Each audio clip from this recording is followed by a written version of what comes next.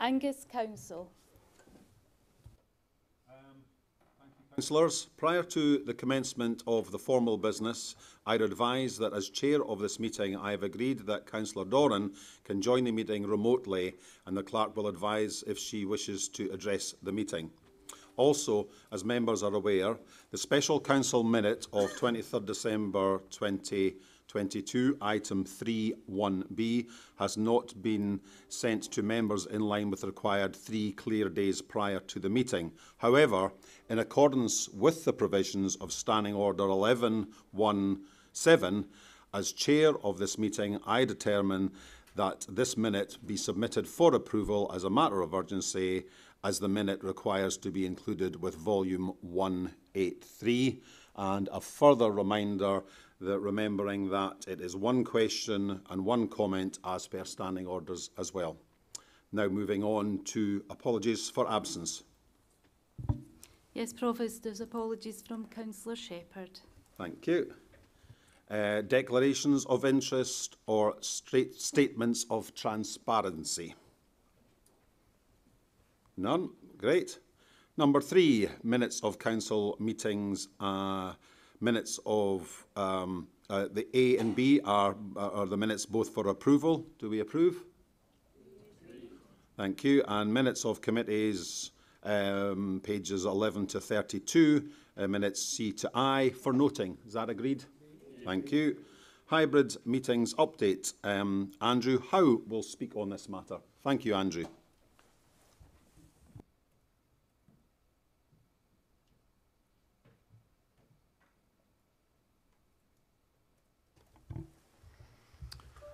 Thank you, Provost, and very good afternoon, members. As you are all aware, we have been progressing with a solution to deliver hybrid council and committee meetings in Town and County Hall. We have indicated and hoped it would be operational for the February 2023 council meeting, which is today. Unfortunately, and rather obviously, the solution is not quite ready for today's meeting, and instead we are aiming for it to be operational for the March council meeting on the 16th of March.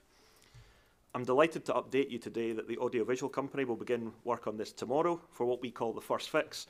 That will be the cabling, etc., and will complete the installation on the 2nd and the 3rd of March, where all the kit will be installed.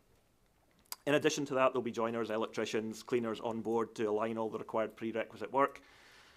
Once the audiovisual company have handed over the space, there will be time for training for both IT staff, legal and democratic staff, and obviously for yourselves as elected members. I just want you to be assured that this project is a high priority for us and is being managed actively as such. Regarding the 2nd of March, the special meeting of Angus Council will be held again here in person in Angus House, and I've had a request that the Special Children and Learning Committee on the same day is also held in person here in Angus House. I can confirm that there will be no additional cost to this meeting being held in person, and I would ask that members can agree that. Thank you, and I'm certainly happy to answer any questions you have. Any questions? No. Thank you. Any comments? No. Right. I therefore ask that the council note this update, and I also ask the council to note the position and agree that the Special Children and Learning Committee of 2nd of March 2023 be held in person in Angus House and live streamed at no extra cost to the council. Is that agreed? Agreed. Thank you. Appointments. Carnoustie Golf Links Management Committee. Councillor Kenny Braze has intimated his resignation from Carnoustie Golf Links Management Committee. Accordingly, the council is asked to fill this vacancies. Is there any nominations? No. Okay. Therefore, I'll ask Jackie to give us further information on this. Thank you. Thank you, Provost. It's just to let members know that in terms of the appointments to Carnoustie Golf Links, we're entitled to, as a council, to appoint 3 persons to be directors. This doesn't mean that there needs to be 3 directors. It's simply an entitlement. However, if we decide not to reappoint, the risk is that we lose 1 vote at the general meetings and the directors' meetings. Thank you very much. So moving on to number 6, the 2022-23 General Fund Revenue Budget, and I'm asking Ian Lorimer to speak on this one. Thank you, Ian.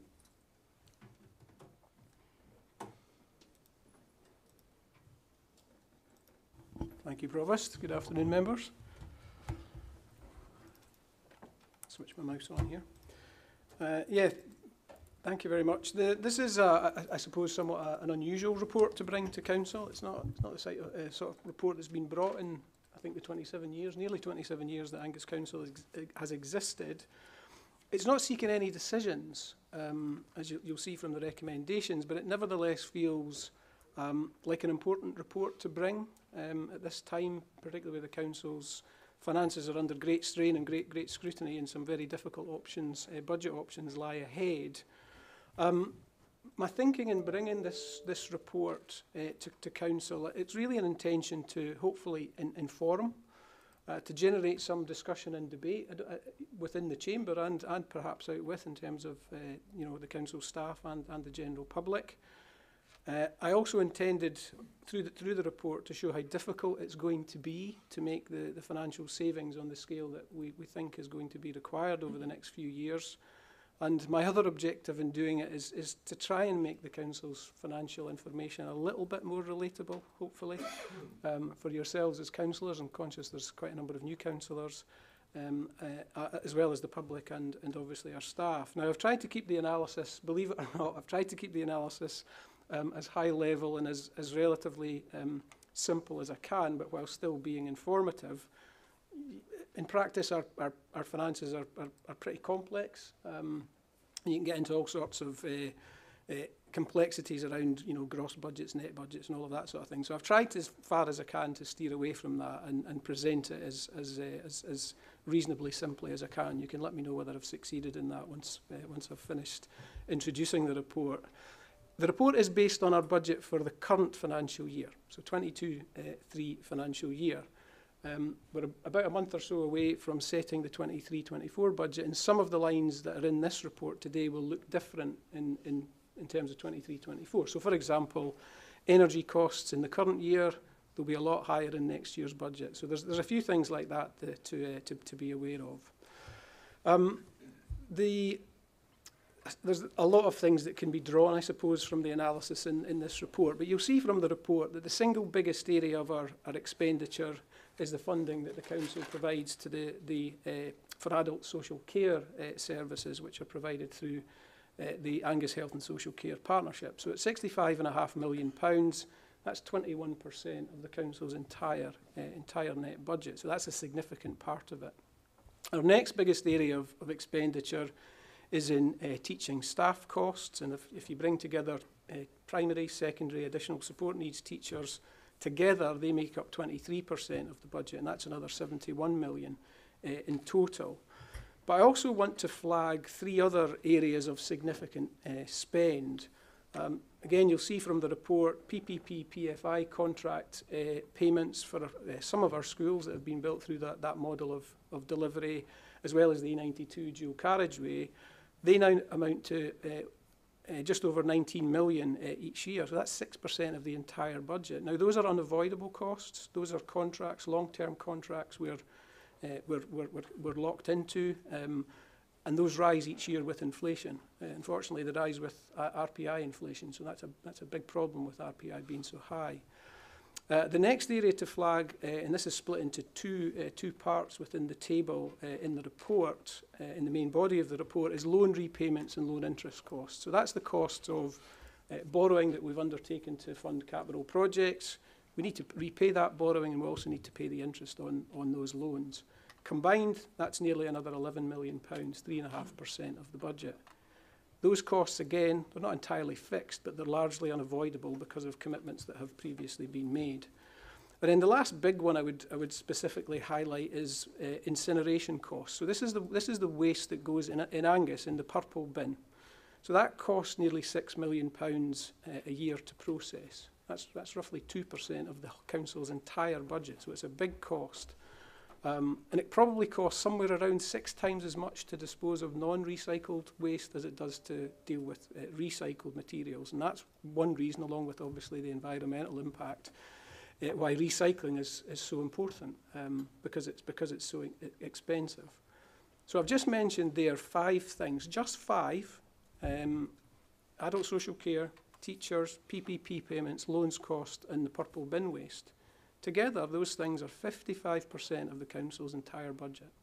So you can see that only a small number of things make up a substantial part of the budget.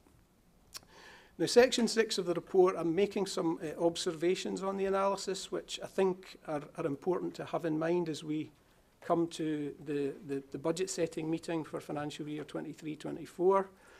As has been well trailed now, the council faces a significant funding shortfall over the next 3 years. Our estimate of that is 52 million. I actually think that it will be a little bit more than that, unfortunately, but I'll bring those details on the 2nd of March.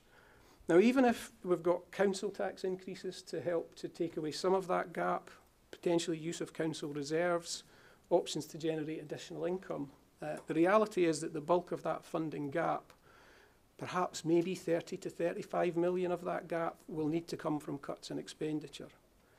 Now, cuts of that scale, on top of the 78 million that has already been taken out of the council's budget in the last decade, we can't make that level of reduction by small changes and efficiencies alone. That level of saving on top of what's already been done does require, and it's also the period, it's a really short period to try and achieve that level of saving. That will require widespread change and reduction in the services the council provides. Now, bearing in mind what I've said about more than half the budget is spent in a relatively small number of areas, it's probably not difficult to see why at Scrutiny and Audit Committee last week, when the committee was looking at our corporate risk register, we were saying that the financial sustainability risk is at the highest level it's ever been. The report today also makes mention of what I call a growing mismatch between the funding the council has and the duties and expectations placed upon it. So it's not as simple as just cutting staff and cutting services to make expenditure fit with the funding we have. It's not as easy as that. If that was the case, it would be fine. We cannot simply stop providing services because by law we've got to provide them. So it might be, for example, desirable from a budget point of view, in terms of balancing the budget, to say, right, we're going to stop gritting roads, or we're going to stop providing school transport. I could pick any number of examples. But we can't do that because we'd be in breach of our statutory duties, and in effect, as a council, we'd be breaking the law. So trying to square the circle of reducing our expenditure to balance our budget, which is a legal requirement, whilst keeping all of the other legal duties still going is the massive challenge. Now, of course, we know there's only so much money to go around for public services. In reality, there's probably never enough. You can always do more. But the main concern, and why I'm referring to this mismatch issue, is really just trying to get that there is a growing mismatch, as I say in the report, between the duties we have to comply with and the money that we have, and trying to keep that, trying to make that work over the next 2 to 3 years. I don't know. I don't know if that's achievable, if I'm entirely honest. And that's why I think there needs to be a discussion about, if there is only so much money to go around, then we have to have a look at the duties and responsibilities of councils. That's a national discussion that needs to happen. That's not something locally that Angus Council can deal with. So I hope the report has been of interest. It will be of some help as we move into the 23-24 budget setting process. As I say, it's an unusual report in many ways, but I hope it has been informative and in some ways useful. So thank you, Provost. Happy to answer any questions. Thank you very much. Thank you very much for that, Ian Lorimer. Do we have any questions of Ian? Councillor Cheap, I saw his hand first. Any other questions? Councillor Gall. Any further questions? Councillor Wan. Any further questions? Anything from Councillor Doran, or is she? No. Okay, thank you. Councillor Cheap. Thanks, Provost. It's a pretty simple one, Ian. The item is just for clarity because it's a public document, and I do think it makes good, interesting reading and really interesting reading for people out with council. So thanks for that. The item that on table 1 was just for clarity and to give an example on the item shown as grants shown as income in other service areas. Bearing in mind it's 15 million, could you just give us the example of the main principal part of that, please? Yeah, thanks, Councillor Cheap. Yes, so that one is I guess a quirk of how we present the budget. So and I was trying always with this report to relate it back to our published budget volume. So within that presentation, there are a number of areas of expenditure that are funded through what are called specific grants. And those are ring-fence grants for specific purposes. The biggest one is early learning and childcare grant. So what we show in the budget volume in calculating the net budget is that income sits within those service areas. But when we present the budget as a summary, we credit that back up above the line because it's already in the grant number. It is a bit complex and a bit technical, but it's really a funding stream, and it's how we've presented it in the budget. But the largest area is early learning and childcare, which is funded significantly by specific grant.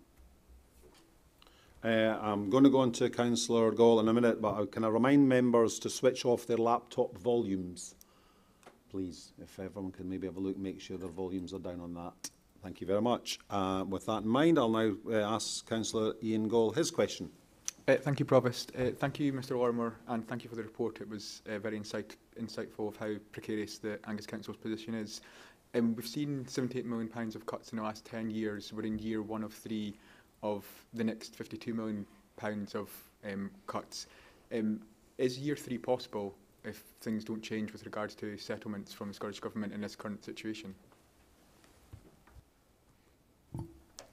Thank you, Councillor Gall. I suppose the honest truth is I don't know. We are planning on bringing a 3-year budget proposal to the meeting on the 2nd of March. That will give an indication of just how close or how far away we are from being able to make it work over that 3-year period.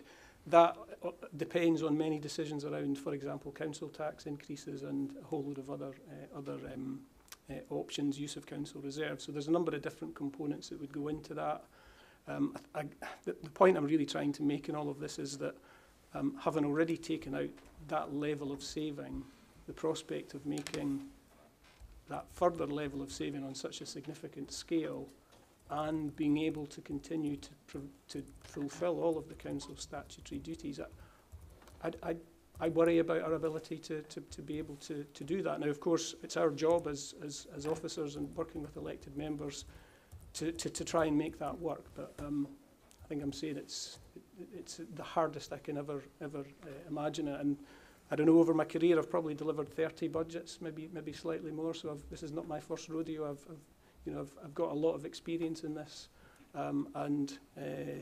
yeah, it's extremely challenging, as you will see when the budget reports come forward in 2 or 3 weeks' time. Councillor Wan. Thank you, Provost. My question, it comes back to the teachers' pay dispute that's ongoing at the moment, but you're showing the figures Councillor here. Wan, we're not picking it up. I don't know why we're not picking it up. It's just That's better, maybe, is it? Thank you. Yeah, that's it. Yeah. Certainly on anyway. It's the teachers' pay dispute, and you're obviously showing here teaching staff wages and such things already on this sheet is a fair percentage of our budget. Is there any cognitions that if the teachers' dispute is sorted out, that this will be backdated, and does that figures reflect that? Yeah, thanks, Councillor Wan. Yeah, because of the timing of this report coming forward and not all of the staff pay deals for financial year 22-23 haven't been settled, the teachers' dispute, as you say, is still ongoing. We've actually still got within the analysis, and it's actually item 9 on table 1, provision for staff pay increases. That ultimately, once all the deals are settled, will be burst out to all the different services, and that would include teachers. So, for example, items 2 and 3 on that same table, the values there for teaching staff costs will go up once the pay award has been allocated. So that's just a quirk of where we are in terms of those arrangements and the deals not having quite been settled yet. Okay, so just to clarify then, what percentage has been used to do your adjustments for teachers' pay settlement? Is it the 5 or whatever was maybe originally agreed, or because obviously it's looking as though it may increase? Yeah, so what we've assumed, so there was a report to Council in December, I think it was, wasn't it, that set out the detail on the pay deal. So we at that time assumed that the cost of that pay deal would be in line with the latest offer. Now that offer was for, I think it was 6.85% for those teachers at the lowest grades, but 5% for those above a certain level. However, you might remember from that report that we don't have enough money in our budget, our core budget, to fund all of those pay deals. So there was a need to draw down from the council's reserves, which aren't shown in this analysis, in order to make that work. So the cost of pay, even if it was settled on what's been the latest offer, would be more than what we have in the numbers here, because some of that funding is going to have to come from reserves in the current year and then be found on an ongoing basis into next year. Anyone got any comments? Councillor Duff, I saw your hand first, sorry, hold on. Hold on, I'm going to write them all down. Councillor Duff. Everyone else gets the same chance. Councillor Wan? Oh no, Councillor Gall. Councillor Gall, 2, Councillor Gall. Any? Councillor Fairweather. Councillor Whiteside was next, thank you. And Councillor Braze is 5.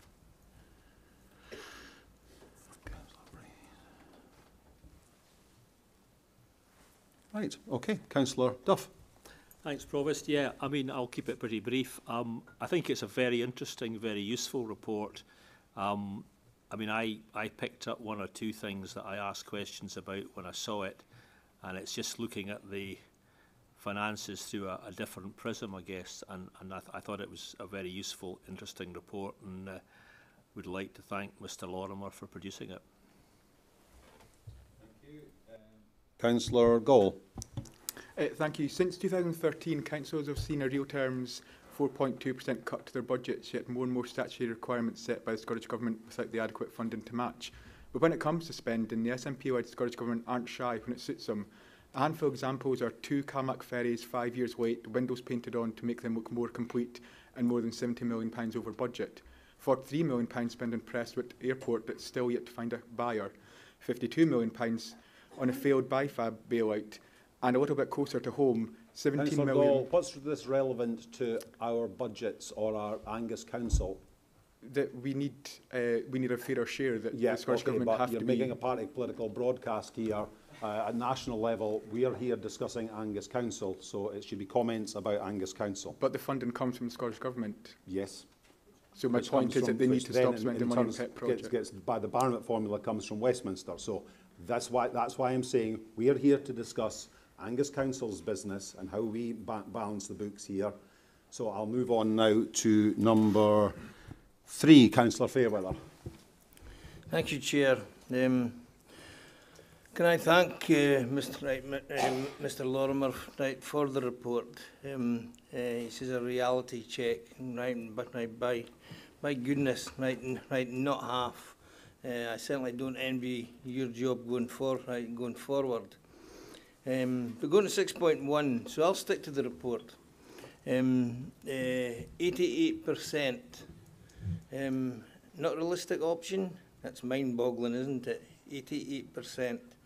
It would virtually double the Band D council tax. Perhaps we should maybe look at 88%, because that might give a reality check to the Scottish Government that we do need more funding. And in fact, we only had to look at the papers and the news this morning that, again, it's saying how much underfunding we've had. And it's about time that local government, and I'm a local councillor, I'm interested in funding for our local services for my constituents. And clearly over the last 10 years, we've not had that. And going forward in the next 3 years, it looks like it's going to get even worse. I'll go to 6.2. The financial overview, 2021 Scottish Government funding for local government has fallen in real terms by 4.2%. Nobody can argue with that. That's a fact. So there's the reality. That's why we're underfunded. 6.3, the Angus Council Best Value Report. The Angus Council Best Value Audit Report, published in July 2022, gives an independent view that the Council does provide best value. Further evidence of the Council's efficiency can be found in the scale of budget savings made since the Council began. I was there for 4 years of that, and I know how difficult trying to balance budgets is. I know how difficult it is to find those cuts. But also in the level of council tax in Angus, which is one of the lowest in Scotland. I was lambasted for that. But I'll tell you what, it was the second lowest in Scotland. But not only was it the second lowest in Scotland, we continued to give the services that the people of Angus deserved. I'm going to go quickly just to 6.9, and Mr. Lorimer has already spoken about this. The current mismatch is only going to grow in the period ahead unless there is more funding. Simple. And that funding has to come from the Scottish Government. I'm not interested in Westminster. I'm only interested where we're getting our money from. And our money comes from the Scottish Government. I was one of 32 leaders who last year wrote to the Scottish Government through COSLA asking for more funding. I think we asked for something like £100 million. What a mistake that was, because it should have been an awful lot more. And I certainly hope that the leader is going to go back with the other leaders, all the leaders. I'm sure it will be all the leaders, because every council is in the same, having the same problems, and ask for a fair settlement. And because we need to stop further cuts in the future to our services. Thank you, Thank you, Councillor Chair. Sorry for interrupting there. Thank you, Councillor Fairweather. Councillor Whiteside. Thank you, Provost. And I was just wanting to comment to Mr. Lorimer and thank him for putting together the support which makes the finances a little bit easier for some people to understand, and anything that provides more clarity over what's a really difficult situation is very, very welcome indeed. Just in response to some of the other comments, though, I mean, obviously, councils in Scotland are in a difficult position, which all of us acknowledge, and will continue speaking to the Scottish Government through COSLA to press the need for more funding. However, the Scottish Government have obviously received a settlement well below inflation from Westminster, and they're in exactly the same position. Scottish councils are in a much better position compared to English councils, in that the ring-fenced funding that has been received goes towards alleviation of poverty. We've seen recent figures that there are 20% fewer people in poverty in Scotland, and that's directly due to the mitigation that's been put in place by the Scottish Government. So if we want to get into politics, that's the answer. The money starts from Westminster and filters down. I thank Mr. Lorimer for all the work that he's put into this, and we will continue to try and provide the fairest deal for the people of Angus in setting the budget. And I can assure them that we'll not be looking at council tax rises in the region of 8 to 8%. Thank you. Thank you, Councillor White. Councillor Brace. Yes, thanks, Provost, and thank you, Mr. Lorimer. I found this really useful. We are all elected members, are all lay people, and it's good to have something so concise. And okay, concise at what, 18 pages, but it's very concise compared to what's going to be presented on budget day, obviously. And, you know, I don't really want to get into all this political arguments about who's responsible for the massive reduction in council budgets across Scotland over a long period of years. But at the end of the day, the economic levers lie at Westminster. And we have a government there who believes in small public sector, low public spending, and therefore poor public service. And that's the bottom line here. Thanks. Thank you, Councillor Reyes. So, moving on to the recommendations. A to C are A, to note, B, review the analysis in the report and its appendices, and C, note. Is that agreed? Agreed. Thank you. International Women's Memorial Day and my apologies, sorry. Maybe I should put my glasses on. International Workers' Memorial Day. My apologies, everyone. Thank you, Provost. Good afternoon, councillors. The report before you formally proposes that Angus Council recognise International Workers' Memorial Day.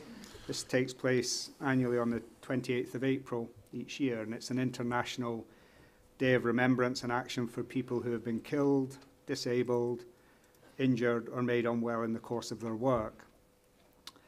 The request for this came from Hazard Scotland, who presented at the Council's Corporate Health and Safety Working Group at the tail end of last year. And as the report details, work has been done, very significant collaborative work done with all our recognised trade unions to bring this report forward.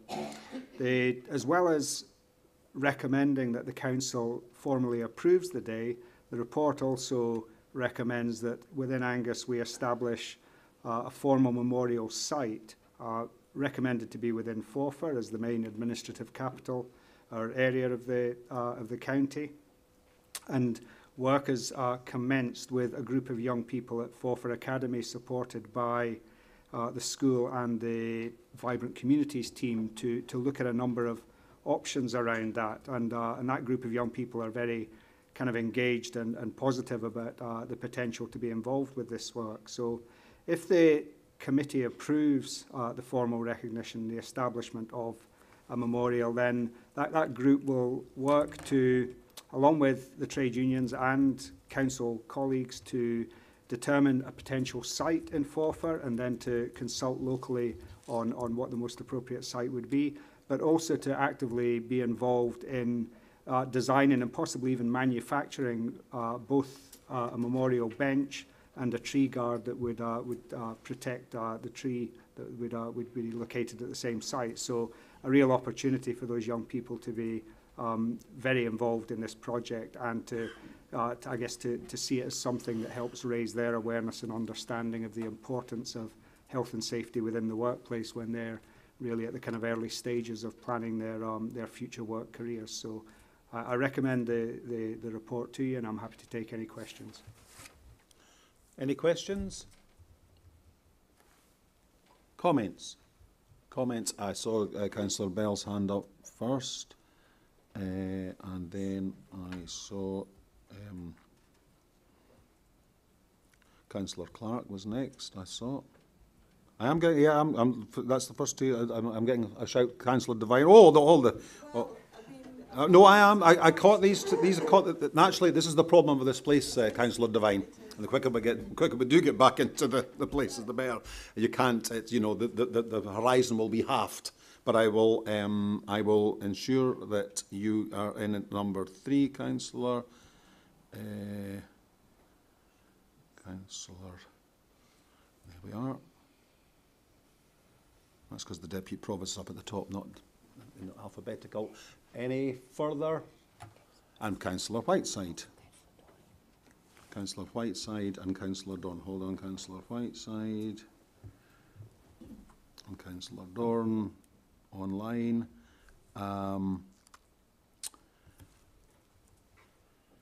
Any further?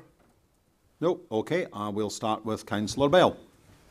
Thank you, Provost. I really warmly welcome this proposal and look forward to seeing the outcome with the work with the school pupils. But I just wanted to say, you know, that we have a lot to be grateful to health and safety developments for. And sadly, it's not a historical memorial. There are accidents happening in contemporary times, and one of my constituents had an accident at work mid-January and sadly died thereafter. So it's a very present issue that really raises the profile of the importance of health and safety, and the fact that, you know, people go to their work, they don't expect to not return from that, and that we need to continue to do all we can to protect people in the workplace, both physically, emotionally and mentally. So thank you, and I look forward to seeing the outcome. Thank you, Councillor Bell. Councillor Clark. Thank you, Provost. And yes, I think most of us would have had people that we know, or even relatives. In my case, it was a relative. Back in the days when the jute mills certainly weren't the place to be if you were thinking about health and safety. People lost their arms in particular quite regularly. And we thought we'd come past that. And then we find that fire officers and various other people up to today are still being maimed or losing their lives. That's why it's so important that health and safety, which is often scorned, is not seen to be a laughing matter. Very necessary, and I really warmly endorse this. And like my colleagues just said there, it's really good to hear that young people will be involved. That's my background, and I really am pleased to see that and hear that they'll be involved, because they'll make very wise choices. Great to see trade unions there as well, obviously. Very, very important. So I'm sure this is something we should all be proud of. Thank you. Councillor Devine. Thanks, Provost. I can't add a great deal more to that, but except to say that as a Forfar councillor, I'm delighted that Forfar has been chosen as the place where it's going to be set. And I also look forward to seeing the work that the young people are going to be doing along with the trade unions. And I'm very glad that the trade unions are contributing so much to it as well, financially, I mean, as well as time. So thank you very much. Thank you, Councillor Devine. Councillor Whiteside. Thank you, Provost. I'll keep this brief because much has already been said, but I just really welcome this. I really like the collaborative approach and the fact that young people are involved in decision making, and the fact that we can come together and create a meaningful memorial at little financial cost, but that's going to be with us for a long time to come. So thank you. Thank you. And Councillor Doran. Yeah, thank you. I'll keep this brief as well. It probably won't come as much surprise that I really support this and was really pleased to see it put forward. And I think the collaboration is a really strong one to create this, particularly seeing the secondary school pupils involved and the contributions that the trade unions have made to this. So looking forward to seeing what's been created for the memorial. Thank you, Councillor Dorn, and safe travels home tonight. Thank you.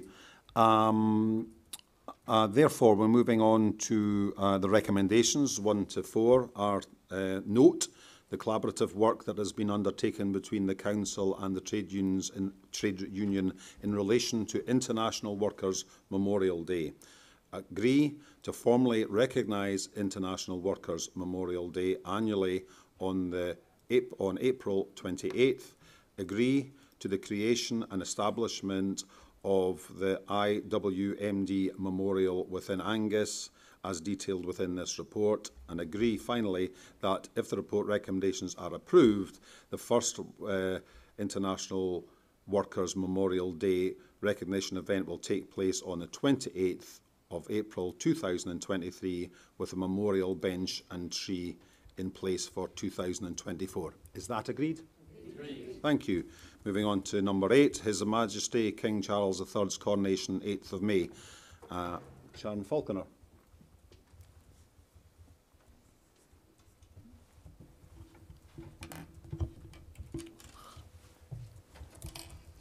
It's on. I didn't see the red line.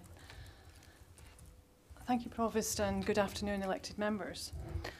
This report is fairly straightforward. As you can see, it's recommending that the Council considers and approves to grant an additional day of leave for Council employees on Monday the 8th of May 2023 in celebration of the King's Coronation Day in line with the Scottish Government setting of a bank holiday. You'll see in section 4 of the report that Education and Lifelong Learning has applied for and been granted an exemption from the requirement to provide 190 days of schooling in order that all of our schools in Angus can be closed on the 8th of May. Moving on to the financial implications under section 6, you will see that in services where staff absences must be covered, there are likely to be backfill costs amounting to around 50k, and those would be spread across different service areas over the course of the year. That's really all I have to say about it, but I'm happy to take any questions that you might have. Any questions? Comments? Oh, comments from Councillor Proctor. Thanks very much. Mrs Faulkner, for your report, and I think as probably one of the few, or maybe the only person who remembers the last coronation. I remember it very well. It was primary 2 or 3 at the school at Webster's, and I remember the occasion, you know, we actually great affection. 70 years later, we're now coming to the coronation of King Charles the third. And I think we all know that the first king of our country, Great Britain, United Kingdom of Great Britain, Northern Ireland, was a Scot, James VI of Scotland, first of Great Britain and Northern Ireland. And I think it's great that we're actually going to propose and hopefully support having a holiday on the 8th of May to support this. And I just wish our King Charles III, a long and happy reign. Thank you. Thank you very much, Councillor Proctor. So, the recommendation is to grant an additional day of leave for council employees on Monday the 8th of May 2023 in celebration of the King's Coronation Day in line with Scottish Government setting of a bank holiday. Is that agreed? Thank you. And here ends today's meeting. Thank you.